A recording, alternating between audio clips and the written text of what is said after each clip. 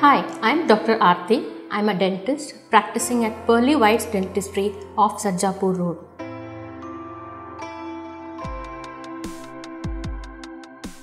For a swelling to occur in your inner cheek and the side of your face, the most common dental cause is infection. The infection comes from decay of your tooth, which spreads beyond the roots and forms an abscess. This abscess slowly spreads through your bone and extends into the sides of your cheek and face, giving you a swelling. The another cause for a swelling to occur is a salivary gland swelling.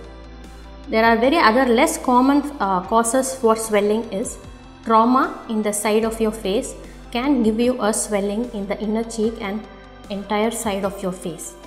Other causes malignancies, very rare causes which gives you a swelling which mimics a tooth infection. In such cases, you have to take a professional help.